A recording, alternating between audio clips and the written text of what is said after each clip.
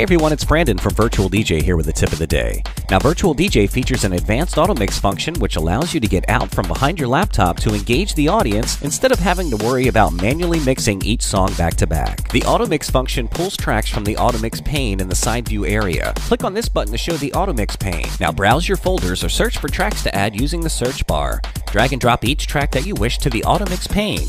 You can add multiple files at once by using OS keyboard shortcuts Command, Control, or Shift plus click to select multiple files, then drag to the Automix pane. You can also load a saved playlist from the playlist folder. Once you have added some tracks to the Automix pane, click on the Automix Engage button in the title bar area to start the Automix. Virtual DJ will now load the first and second tracks into a free deck, or if one deck is already playing, we'll load the first track into the currently playing deck to be mixed next. Each track's waveform display will be shown along with white markers indicating mix in and mix out points. You can also rearrange the track order by dragging a track up or down in the list. To exit Automix, click on the Automix Engage button again. You can change the general Automix type or style of mixing Virtual DJ will use in the Automix Options menu.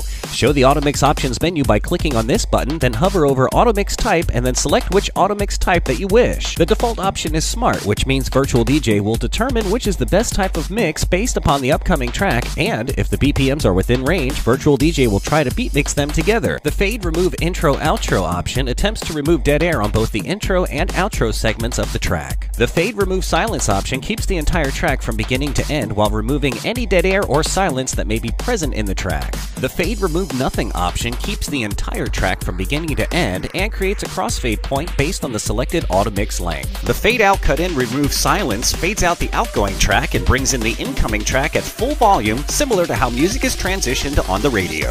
And finally, the None Back-to-Back option is a simple cut mix that plays the files from complete start to finish, including any air gaps that may be present at the beginning or end. Additionally, all of the Fade Type options transition lengths are controlled by the Automix Length option, and it's only available when a fade option is selected. Other options available from the menu include clearing the Automix, shuffling options, removing already played tracks, and to remove any duplicate tracks from the list.